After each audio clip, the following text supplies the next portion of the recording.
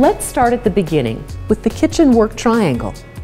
The main working functions of a kitchen are carried out between the refrigerator,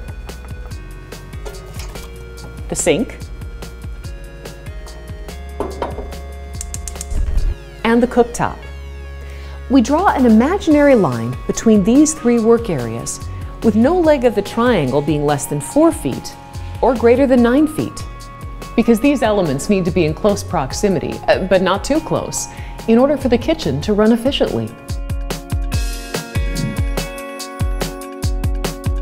A well-designed kitchen uses every square foot wisely, even in hard-to-reach areas like corners.